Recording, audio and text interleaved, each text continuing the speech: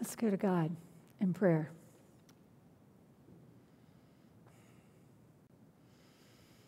Great, loving God, thank you that although you are God of this universe, you are God who created us and all that we see. You are also God who comes close, who comes as close as a table, who comes close as in our own hearts, who comes close to us. And though we don't always understand you, Lord God, because your thoughts are much greater than our thoughts. Your wisdom is far beyond what sometimes we can comprehend. You brought yourself close in your Son, Jesus. And Lord, I thank you for Jesus this morning. I thank you that he tried to make things as clear as he could, using the words that he had at his disposal, using the experiences that we can somehow relate to. He tried to help us and tries today to help us to understand you. For you are our Father, and we are your children. And Lord, there's a lot of learning to do as a child. And Lord, whatever age we may be among us this morning, we know we still have some learning to do. How to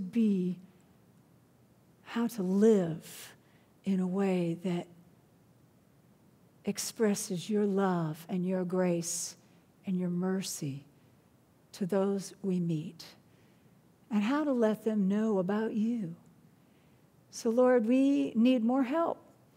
We need you as we stumble along in this life and as we seek to understand how you meet us at this table in your Son, Jesus. We need to know more. And then we need to take what we've learned and let it be what we know in our heart. To know that beyond anything we've learned, to know for sure that you are ours and we are yours. For that is what we need most of all. And Lord God, today we have folks that have hurts. Lord, and some are hurts that we maybe don't know all about them. We just know there's some hurting going on. And we know that you, through Jesus, offered remedies. You offered a remedy in your Son, Jesus, to our hurts. So, Lord, today we lift up people who we know, who we want to receive that remedy. And Lord, I thank you. That's how we begin. We say thank you, for we know that you are with Wayne Doyle Jr., Lord, in his struggles to know what's going on in the hospital and with his parents. We know that you're with Jane in the situation she's in, Lord. We thank you that you're with Kenneth as he meets the challenges in his life. We thank you for being with Norma and the family that surrounds her. We thank you for being with Janet as she's in the rehab and Bill is there with her, helping her as best he can.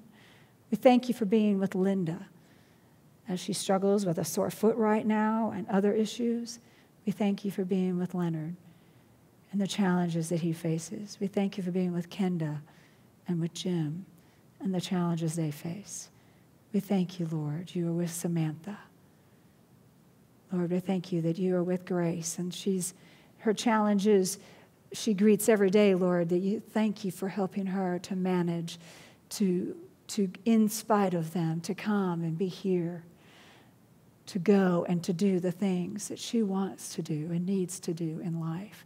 We thank you, Lord, for your grace, for Grace. And Lord, that you have not left her. You have not forsaken her. And we bless you for that. We thank you for being with Amelia, who could come down this morning for the children's time and be in school and not have to be at doctors every week anymore. We bless you for that, Lord. We thank you for that wonderful blessing. Lord, we lift up those that are all across our United States that are having issues with flooding, Lord, but also people with fires. And Lord, those that are struggling in other ways, what other things that are happening in their lives. And Lord, we also lift up as we think about our nation, we think about how we connect with other nations, Lord God, and the papers are full of of the problems that are faced by people all over our world. So Lord, we know it's not just this nation, but you love our whole world. So we lift them to you. And we believe that you, O Lord, are not just watching, but you are interacting with people the world over, that they would know you, and in knowing you, they would find grace for their lives and the situations they are in. Lord God, there may be people people in our pews today, the people that they know that have needs. So Lord, if there's now are spoken or unspoken, Lord, we lift those to you. We bless you, Lord Jesus, for being present and for your Holy Spirit that speaks to us and to those we love and those that you love, Lord God. In your name we pray it. Amen.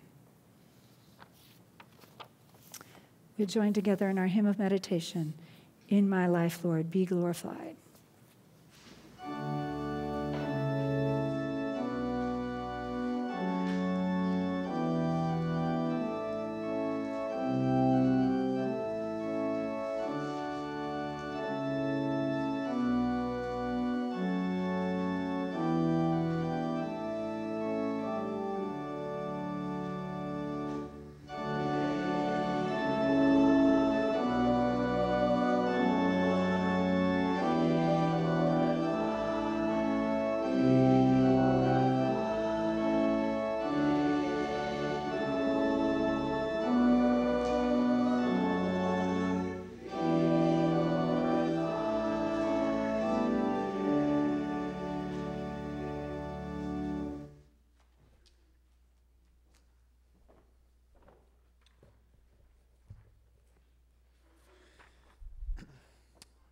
First scripture today is going to be Exodus 12, 1 through 14.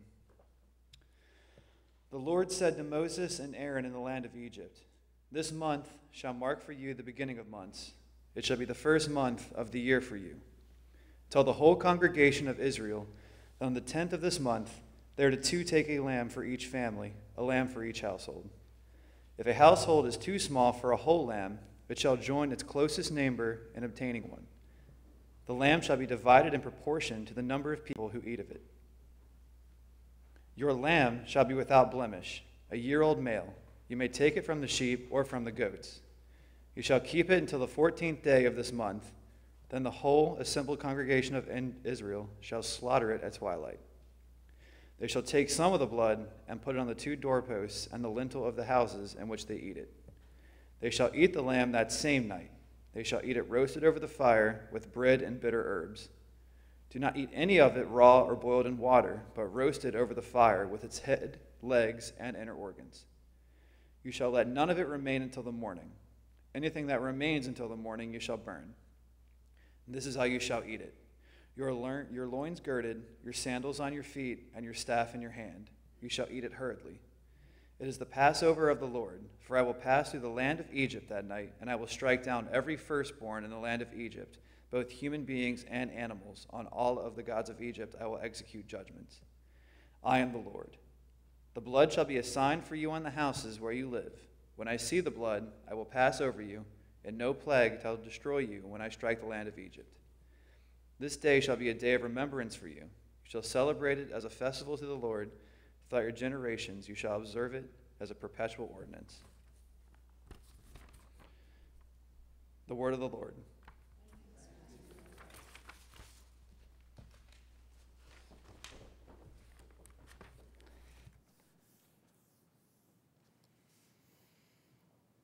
Let's pray. Lord God, this is your word this morning, not mine. And Lord, though I am fallible, let the words that I say be your words. Let it be what you would have us know this day. We pray this in the name of your Son, Jesus. Amen. The other scripture lesson for this morning is from Matthew 26, verses 14 through 30. Someplace, there it is. Hear the word of the Lord. Then one of the 12, who was called Judas Iscariot, went to the chief priests and said, "What will you give me if I betray him to you?" They paid him 30 pieces of silver, and from that moment he began to look for an opportunity to betray him. On the first day of unleavened bread, the disciples came to Jesus saying, "Where do you want us to make the preparations for you to eat the Passover?" He said, "Go into the city to a certain man and say to him, 'The teacher says, my time is near. I will keep the Passover at your house and my disciples.'" So the disciples did as Jesus had directed them, and they prepared the Passover meal. When it was evening, he took his place with the 12, and while they were eating, he said, "Truly, I tell you, one of you will betray me." And they became greatly distressed and began to say to him, one from after another, "Surely not I, Lord." He answered, "The one who has dipped his hand into the bowl with me will betray me. Then the Son of Man goes as it is written of him. But woe to the one by whom the Son of Man is betrayed. It would have been better for that one not to have been born." Judas, who had betrayed him, said, "Surely not I, Rabbi." And he replied, "You have said so." While they were eating, Jesus took a loaf of bread, and after blessing it, he broke it and gave it to his disciples and said, "Take, eat, this is my body." Then he took a cup, and after giving thanks, he gave it to them, saying, "Drink from it, all of you, for this is my blood of the new covenant, which is poured out for many for the forgiveness of sins. I tell you, I will never again drink of this fruit of the vine until the day when I drink it new with you in my Father's kingdom."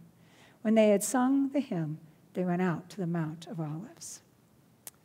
Amen. This is the word of the Lord. Each week in this sermon series on hospitality, there's been a meal.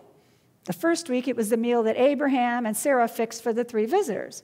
The last week, it was the meal that Simon the Pharisee had at his house. And today, it's the Passover meal that Jesus shared with his disciples, called the Last Supper.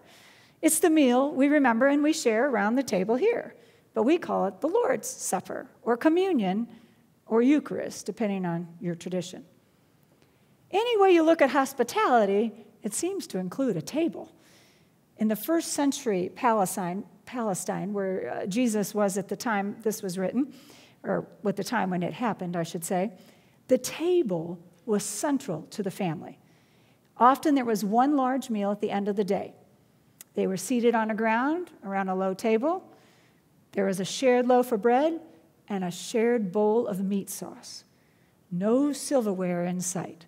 You didn't have to know how to use your knife or a fork. You just tore off the bread, you put it in the meat sauce, and you took it and put it in your mouth. That was your spoon, your fork, and your knife right there. The table was as much for them, not just what did I write? Oh, I'm sorry. I can't read my own writing. Sorry. The table was as much for them a table as it was for their families. It was like the place for the family. It was the place of mutual trust. If you sat at table with someone, that meant you shared a relationship, and it was a protected relationship. You belonged to them, and they belonged to you. This meal and your companions revealed who you were. So whoever you sat with is how people looked at you. There was a lot going on at the table, more than meets the eye. In Jesus' day, there were words that they used that meant different things. You could say house, like somebody where they lived, but it also meant your lineage. Your ancestry was your house. You could say the word bed, and that might be the thing you sleep in. Also, it talked about the relationship you had and your most intimate relationship. And then there was the word table. That's the table you have in your living room or your kitchen, but it also meant your family and friends. All of those you trusted and all of those you depended on, that was the word table. So to be invited as a guest at a person's house meant you were under their protection. As long as you were with that family, they had to protect you. They were honor bound to protect you, even at the cost of their lives. The table is found all the way through Scripture. If you start looking through Scripture where the table is, and one of the most important places, what Adam read for us this morning, was the centerpiece of Jewish history, the Passover meal that was in, of course, the book of Exodus, and it happened during the Exodus, as the Exodus was beginning. When Pharaoh refused to allow the Jews to leave Egypt, God says, okay, Moses and Israelites, start planning your feast. It's going to happen in a few days. The feast that is going to be as its centerpiece, the lamb that was slain. You know, the Jews didn't drink, there was no blood in the animals the Jews consumed. For a kosher lamb, it had to have all the blood drained out of it. So that's what they did. They took the lamb and they killed the lamb, and then they took that blood and drained it out. And you know, they said they put it on the doors, all over the doorposts and door frames of the house. And then they roasted that lamb, and they shared it. But if you had a good-sized lamb, you needed to go find somebody else to eat with you, because all that lamb had to be consumed that night. There would be no leftovers in the refrigerator, because there was no refrigerator. There was no leftovers at Passover. And you weren't to have the leavened bread that had nice puffy bread. You had to have unleavened bread, because you could bake it and cook it quickly, because you were in a hurry. And if you think about it, they started at twilight, and that's when they killed the lambs. Then they had to roast the lamb, and then they had to eat the lamb. Basically, Passover took all night long, and they were in their house together celebrating the Passover, if you can call that. It was a celebration, but it was also a place where they were protected. Remember the blood on the doorpost. It was a protected place. God was the host that night. God invited them to this meal, and God said, I'll give you my protection while you eat the Passover meal. Meanwhile, Egypt was being judged, and all the firstborn were being taken. They were being killed. But not the Israelites. They were safe from harm. Later in the wilderness, God would institute another table. And this is the one that was in the tabernacle, the big tent.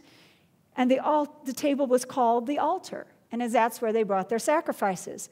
Now, some of those sacrifices, the sin and the guilt offerings, were completely consecrated to God. But others, called the fellowship and the shalem, which is the peace offerings, the worshiper and his family, because it was always the man, you know, in those days, the man and his family would come along with the priests, and they would eat part of that fellowship or shalem offering at the table. Part of it would be set to be consecrated, and part of it they would eat. Their understanding was that when they ate from the altar, it was they were dining at God's table. And through the shalem offering, they celebrated their shalom, or their peace, with God and each other. This was considered a true covenant communion. Kind of like a table we're going to share today. In our New Testament scripture for today, we saw the Passover being celebrated by Jesus and his disciples, his family, if you will. But at the table, everything's not very peaceful, is it? I mean, Jesus begins the table together by telling his closest friends that one of you is going to betray me. I mean, that was kind of not a great conversation starter at the table. But that's how he began. And as I thought about that, you know, Jesus could have acted like everything was going to be fine, even though he knew everything wasn't going to be fine. But that wasn't who Jesus was, and that isn't who Jesus is today. There is no pretending or smoothing over the troubles that were happening in that small group. Jesus knows the reality of our hearts, whether we like it or not. And from what I can see of Jesus' hospitality at that table, hospitality includes honesty. And Jesus was trying to get some honesty around that table. As we approach this table today, to enjoy the hospitality of this table, Jesus invites us to be honest and to admit our own betrayals in whatever shape they come. As I thought about Judas, I wondered what motivated him to betray Jesus. What was it in him that made him want, do what, to go to the religious officials? Was it the money? He did get some money out of it. Or maybe it was a sense of power, because he went to these very powerful religious figures and said, I have the power to turn Jesus over to you. Or maybe it was he just was trying to test Jesus. That's one thought on that, is he wanted to see if Jesus was really God and what he would do in that situation.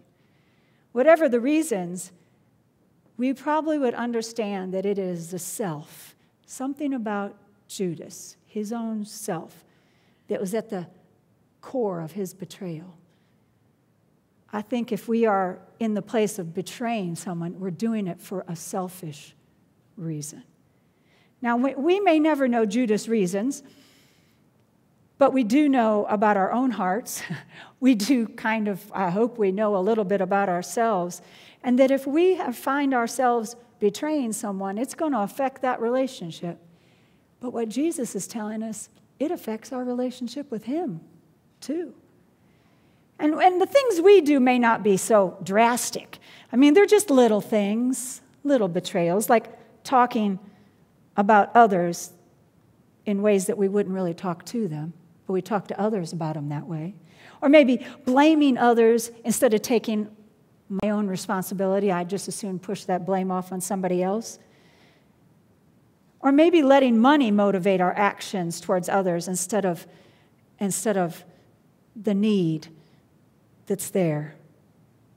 Those are just a few I thought of. But maybe it isn't our betrayal that's the problem. Maybe it's somebody betrayed us. Maybe we've felt betrayal from other people in our lives. I know that when I was going through divorce, I felt betrayed. That was exactly how I felt. That was the emotion, and I felt betrayed because of the promises that had been made in that wedding ceremony. And I was mad, and I didn't want to get over my anger. I thought it was a good, righteous anger there. But after a while, I realized that it was in the way of relationships. I could hold on to that feeling, whatever I felt of being betrayed, but it was getting in the way. Because when we come back down to Jesus, Jesus knows, he knew my heart, he knows our hearts, he knows our selfish motivations better than we do. And he feels betrayed by our betrayals and by your and my inability to forgive. He knows our every weakness, and yet he still offers to us his hospitality, which includes his peace and his protection in this meal, just as he offered it to Judas and all the rest of his disciples. Well, there is good news today. There is good news when we come to this table, because Jesus is indeed the host. It certainly isn't me. And we sit at this table with him. And when we come together as the family, like we're going to do in just a few minutes, Jesus is our forever Passover lamb. He doesn't have to go through that again. He is that forever.